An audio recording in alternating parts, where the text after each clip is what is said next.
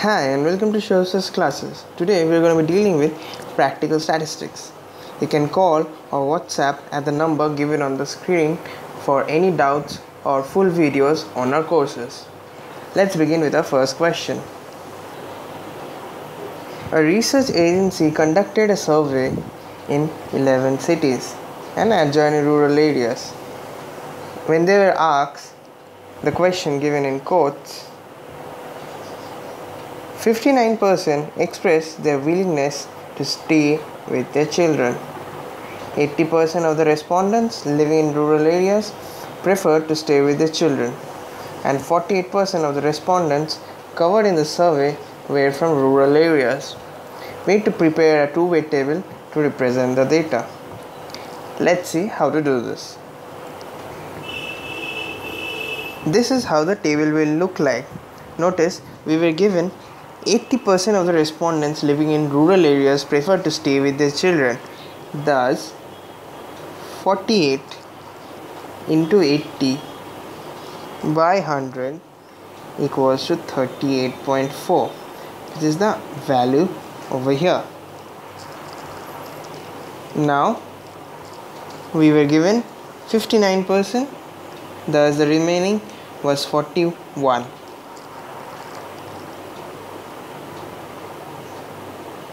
The star here notes the calculation that I have done.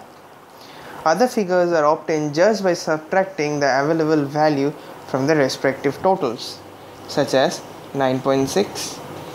Now we calculate 41 since the total percentage is 100, and from 41 we subtract 9.6. Also, we were given 20.6 and 31.4. Thus, this is the value that we obtain. Moving on to the next question.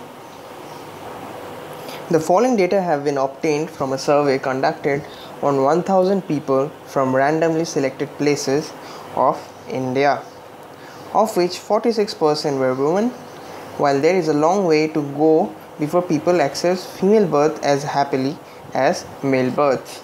87% believe that someday the birth of a daughter will be as welcome as that of a son, and 35% insist that they will be so in 5 years, of which 57.14% are females. 38% insist that this will be so in 10 years, of which 40% are females, and the rest of those are 87%, and that will happen in 20 years, of which 36.43% are females. It is very important to notice all the data that are given in a question. Now we need to prepare a suitable contingency table to represent the data. Let's see how the table will look like.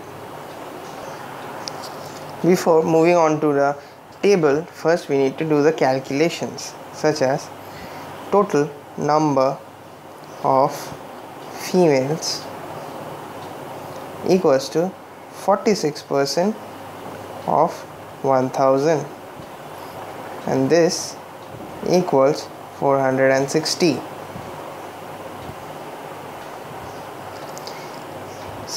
Similarly, total number of males equals to 540, that is 1000 minus 460.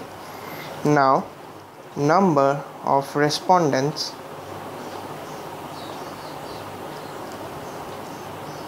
whose answer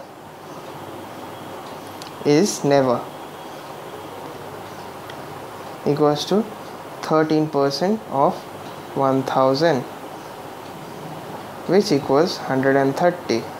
Similarly, we'll be doing it for the other ones. I'll do it just in a jiffy for making it faster for you. Now these are what we need to be calculated. I've marked it in green. Further, we'll be calculating the number of females in different categories in the table. Let's see how to do those. There's a number of females in 5 years which was given as 57.14%, which roughly equals to 200. 40% in the 10 years equals to 152, and 36.43 in the 15-year category roughly comes to 51. Now, the number of females for the last category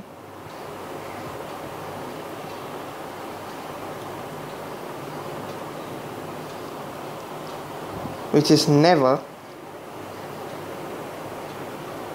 equals 460 minus 200 plus 152 plus 51 equals to 59, and the number of males are obtained by deducting the number of females from their respective totals. Now let's see what the table looks like. This is what the table will be. In the top one, we have taken gender, male, female, and 5 years, 10 years, 20 years, and never. Notice the total is 1000, 540 and 460 as we had calculated, and 200 females, 152, 51 similarly as we calculated, and the rest of the values are obtained henceforth. Moving on to the next question. The following data on liking of pizza at lunch were obtained from 400 teenagers of Delhi and Calcutta. Now we need to examine whether there exists any association between the liking of pizza and the city they live in. We are given with the following table. Now we need to use the measures of difference of proportions and the Kramer's coefficient of teenagers of Delhi and Calcutta. Let's see how to do this. First, we find the difference of proportion measure.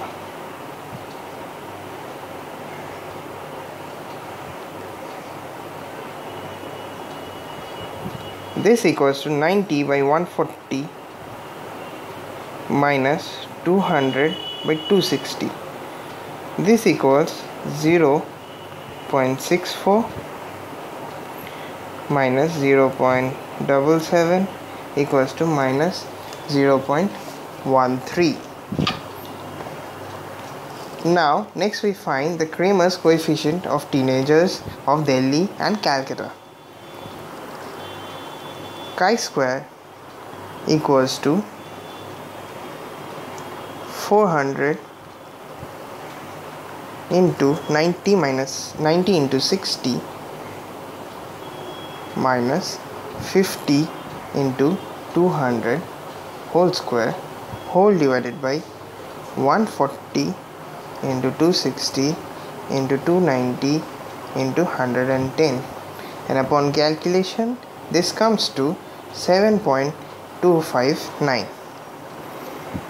Therefore, Kramer's coefficient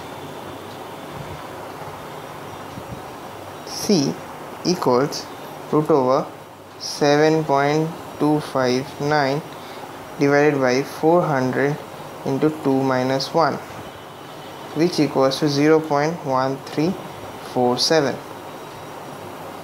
And these are our answers. Let's do one more question. A randomly chosen group of 150 non-smokers and 100 smokers were observed for a year. The following data relate to the number of them who developed lung cancer during that period. We are given with the following data in the table. Now we need to compute the different measures of association between the attributes, smoking habit, and incidence of lung cancer. Forgive me for this small spelling mistake that has been done.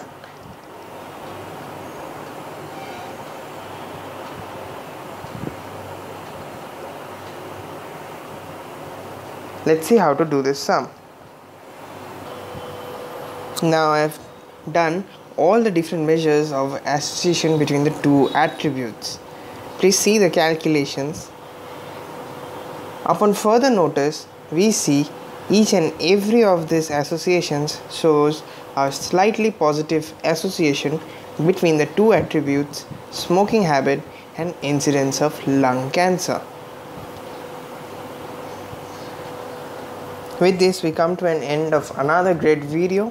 Please like, subscribe, click on the notification button and WhatsApp or call us for any doubts or for full videos on our courses.